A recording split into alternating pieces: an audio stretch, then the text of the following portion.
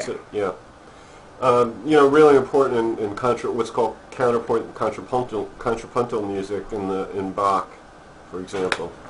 And I was just having a conversation on Facebook with a music geek friend of mine. She lives in Canada, and she was just like we were both going on about Bach, kind of rhapsodizing about there's just simply there was no musician on the planet ever that ever came close to his level of genius. Really?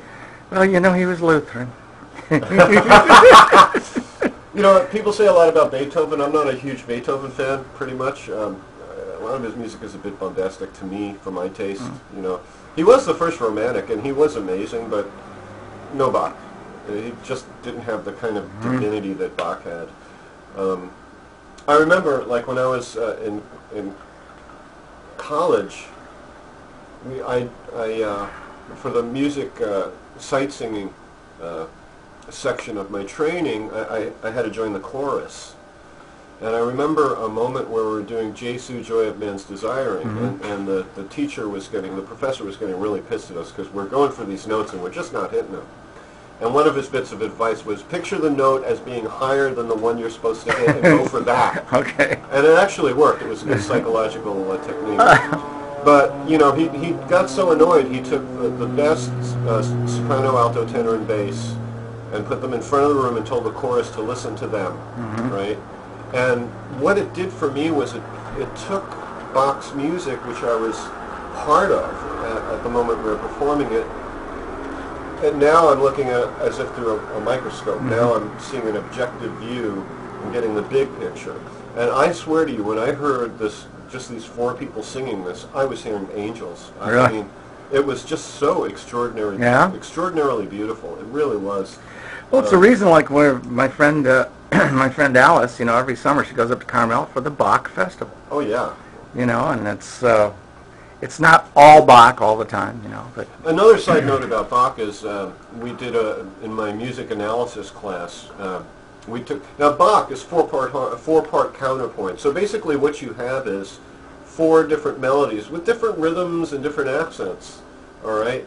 One guy might be holding a note, ah, for 3 beats, and another one is saying, ah, whatever.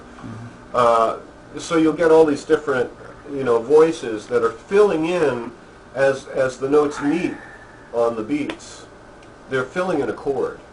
And what our teacher did was, this is what I talk about, the horizontal harmony and vertical harmony.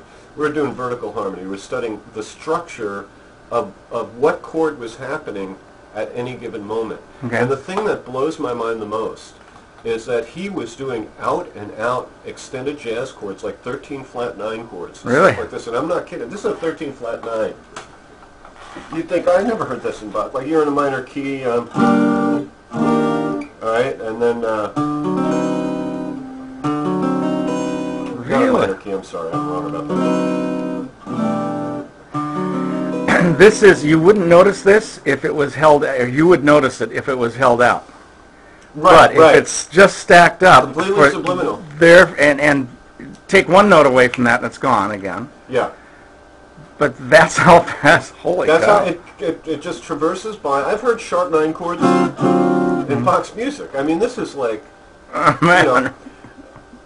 And the thing is, he got away with it. I like to joke that Bach was a messenger from the future, from the 21st century, and he was so used to the 21st century music that he had to find a way to sneak in those cool chord changes without the Pope and the Church getting upset. Sure. Although he was Lutheran, so I guess the Pope didn't count in that case.